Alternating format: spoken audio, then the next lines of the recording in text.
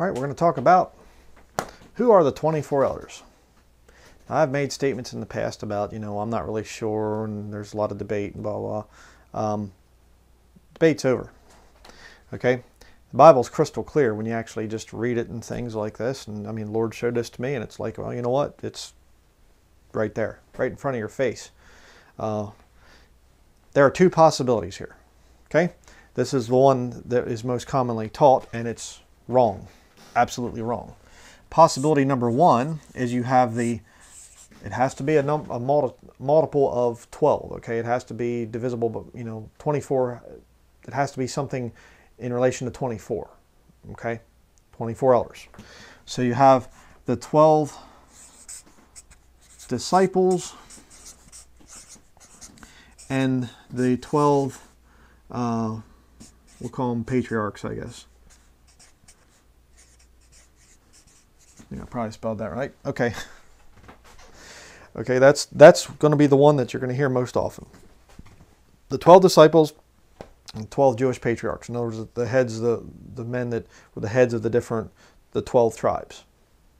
All right? Let's look here at the scriptures. I'm going to show you why this one doesn't work. This theory is nonsense. Revelation chapter 4, verse 4. And round about the throne were 24 seats, and upon the seats I saw 24 elders, sitting, clothed in white raiment, and they had on their heads crowns of gold. They're crowned because they've been through the judgment seat of Christ. Okay, then it talks about some other things here. Verse 10, Revelation 4, verse 10. The 24 elders fall down before him that sat on the throne, and worship him that liveth forever and ever, and cast their crowns before the throne, saying, Thou art worthy, O Lord, to receive glory and honor and power, for thou hast created all things, and for thy pleasure they are and were created.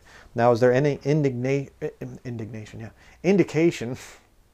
Is there any indication here as to the identity of these 24 elders? No. All you can do is guess and say, okay, 12 disciples, 12 patriarchs, it works out. Okay? Because 12 plus 12 is 24, right? But it doesn't work. Here's why. Go over to chapter 5, Revelation chapter 5,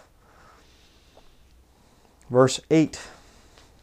And when he had taken the book, the 4 beasts and 24 elders fell down before the Lamb, having every one of them harps and golden vials full of odors, which are the prayers of saints. And they sung a new song, saying, Thou art worthy to take the book and to open the seals thereof. Here's the key. For thou wast slain and hast redeemed us to God by thy blood out of every kindred and tongue and people and nation, and hast made us unto our God kings and priests, and we shall reign on the earth. Millennial reign promised to Christians. Okay? But that's not the big one. Hast redeemed us to God by thy blood out of every kindred and tongue and people and nation. What was the kindred, people, tongue, nation of these men? They were Jews. Right? The disciples were all Jewish. Obviously, the heads of the 12 families there, and things, the 12 tribes of Israel, they were also Jews. They could not fulfill verse 9. They were not from every kindred, tongue, people, nation. I always want to get the order correct in that. So who are the 24 elders? What did we just read? They are redeemed out of every kindred, tongue, people, and nation.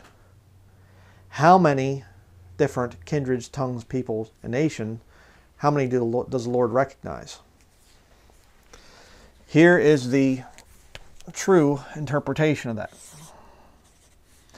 2 from each of the 12 boundaries. Okay? And I'll put here Deuteronomy, short for Deuteronomy 32. Turn back to Deuteronomy 32. Back to the Old Testament, Deuteronomy 32. verses 7 through 9. 7 through 9. Okay. Let me make that look a little better. Deuteronomy 32, verses 7 through 9. Remember the days of old, consider the years of many generations. Ask thy father, and he will show thee, thy elders, and they will tell thee. When the Most High divided to the nations their inheritance, when he separated the sons of Adam, he set the bounds of the people according to the number of the children of Israel. For the Lord's portion is his people, Jacob is the lot of his inheritance. God separated the nations into 12 boundaries. What's 12 times 2? 12 times 2 is 24. Right there.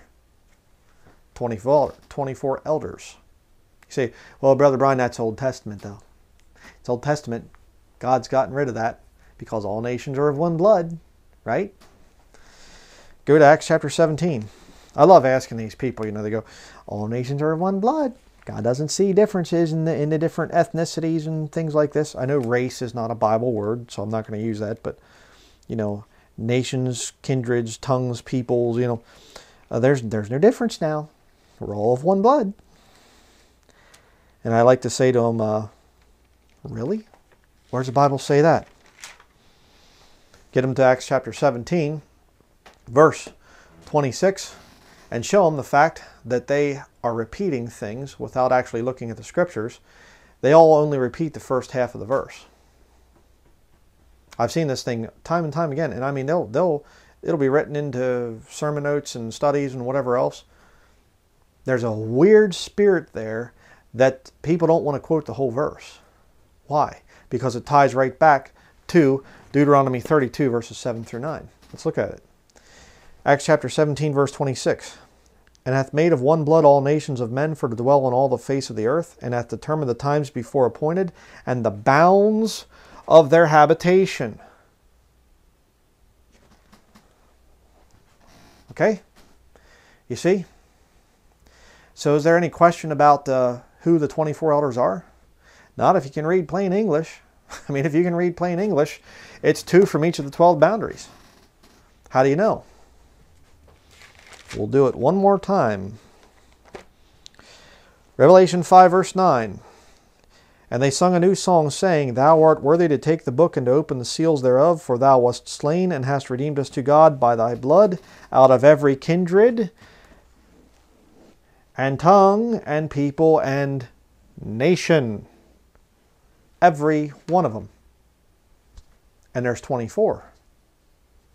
24 elders.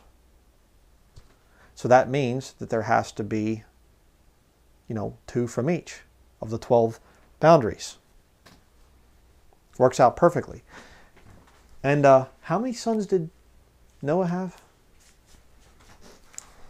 You had 1, 2, 3. Shem, Ham, and Japheth. You know what 3 is? Times 4? 12. So if you have 4 nations here that God recognizes, and 4 nations here, and 4 nations here, you get 12. 12 boundaries set by God way back there in the Old Testament, still binding today. Acts chapter 17, verse 26. I'll write that down for people. Acts 17, 26. Still in effect today. Something that did not change from Old Testament to New Testament. 12 boundaries. So you read the scriptures, Revelation 5:9 is clearly telling you who the 24 elders are. Now, what's their identity? How do they get to become 24, one of the elders or something? I have no idea. But it's very, very clear that God picks 2 people from each of the 12 boundaries to make up the 24 elders. Crystal clear. Okay? Again, you know, these points. Well, I agree to disagree. Well, how can you? I don't understand. I don't understand it. It can't be up here. They're all Jews. Okay? It has to be this down here. Oh, but, you know, I've never seen this in any commentaries. You know, I get that thing too. Okay, does it line up with Scripture? Then I don't care about your commentaries. I don't care about your church councils or your church fathers or whatever else. If it lines up with the Scriptures, then you let your beliefs be defined by Scripture, by this book right here. You see? Unless you're not a Bible-believing Christian, well then let your beliefs be defined by whatever you feel like having them defined by. You know, I mean, flip a coin or you know, whatever. Do whatever you feel is right if you're not a Bible-believing Christian. Church councils or your pastor or college education or whatever you feel like doing. But if you're a Bible-believing Christian, this is the truth. This up here is not the truth. Simple. So that's going to be it. Thank you for watching.